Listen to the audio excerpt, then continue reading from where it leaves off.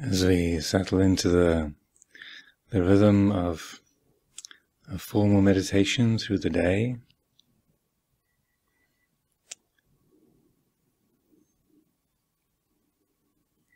develop the habit, the pattern of a deliberate, conscious bringing of the attention to the feeling of the breath, coming in to sit here in the hall, establishing the meditation posture, sitting in a well-balanced, upright way.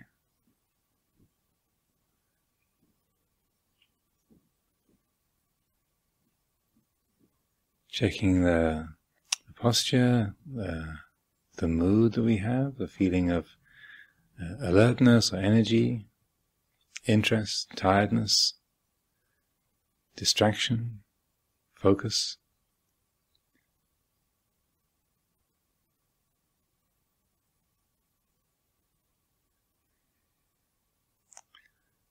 And setting the intention to bring the attention to the present, using the rhythm of the breathing,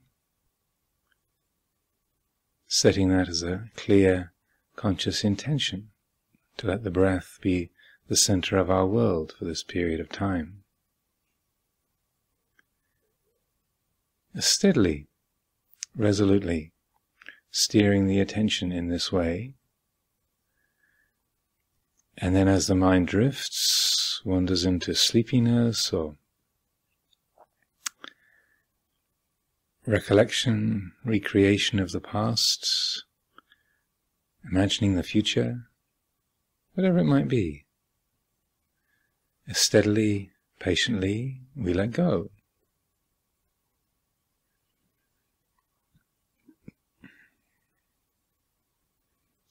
Letting a sound just be a sound, letting a thought just be a thought, a feeling just being a feeling.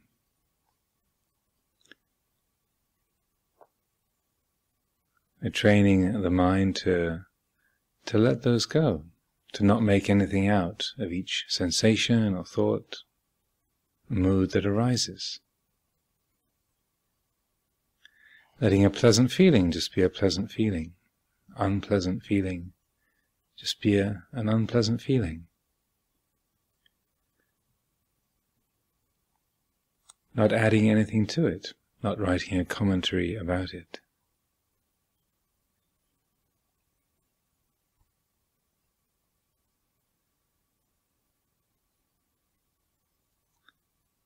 And to support this training of the mind, this developing of this attitude, we can use the qualities of the breath itself.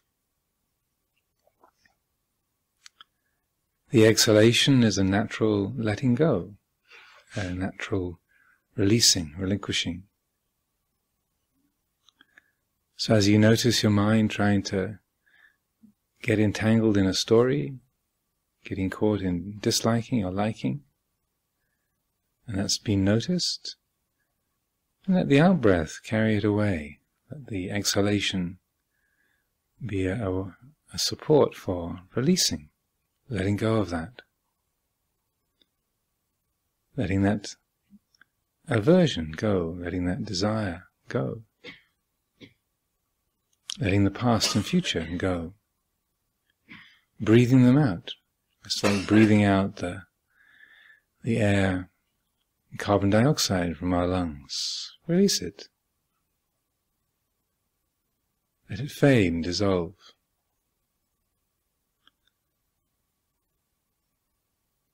The in-breath is a natural invigoration.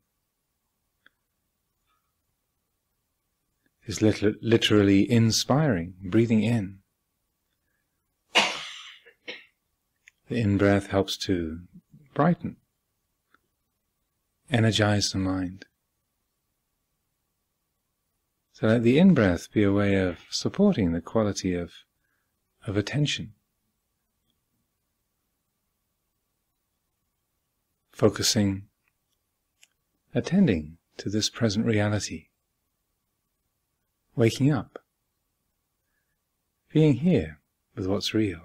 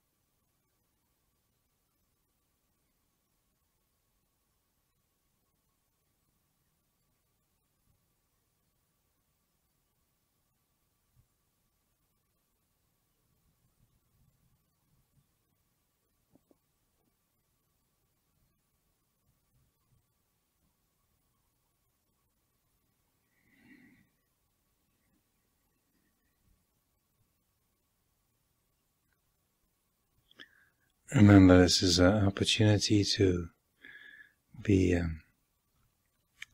working with forgiveness and compassion for yourself. First day of the retreats, out of an active routine, traveling from far away, to suddenly shift into sitting still, being with the flow of thoughts and perceptions.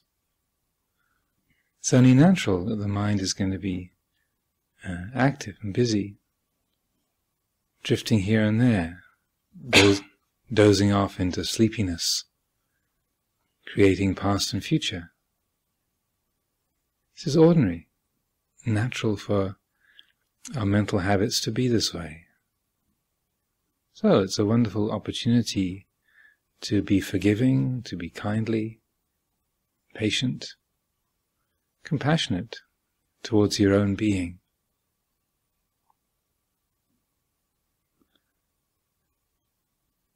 Not setting up an attitude of contention against the mind, but as I was saying, just as if we were looking after a young child, gently, patiently, firmly,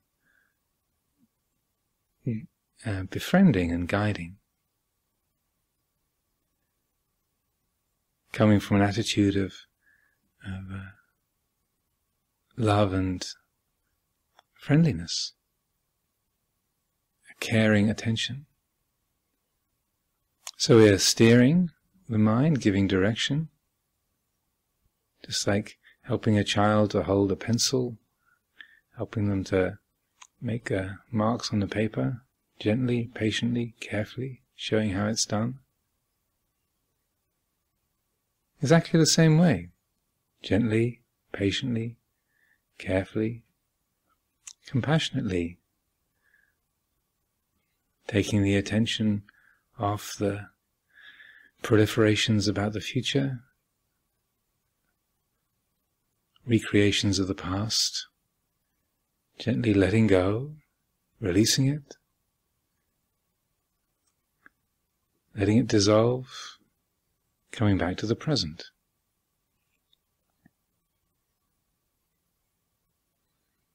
The more that we establish these wholesome ways of working, this skillful attitude, then the more we are creating the environment for clear seeing.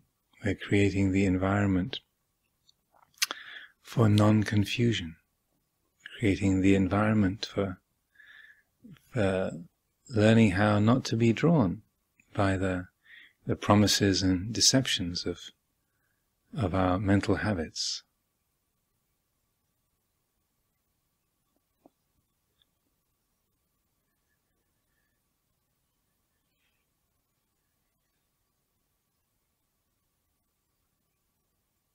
So when the mind is agitated and confused, caught up in its projections, we most easily get lost in liking and disliking, and get swept up into hating and craving.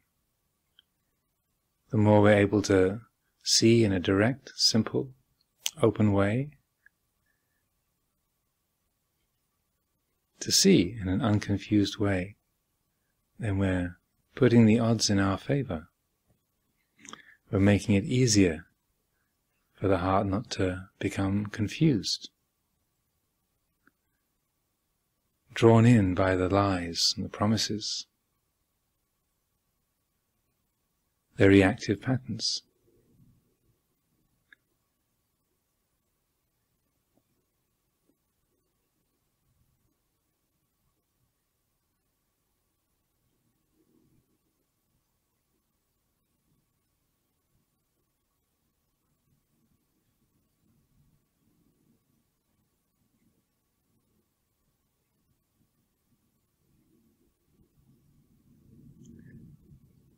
Steadily, patiently working in this way, we're helping to support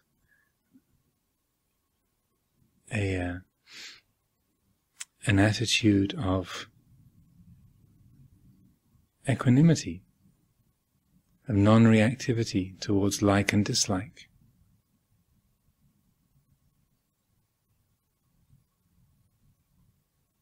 Changing the attitude that we have to something that is more balanced, more spacious, more peaceful, more in tune with reality.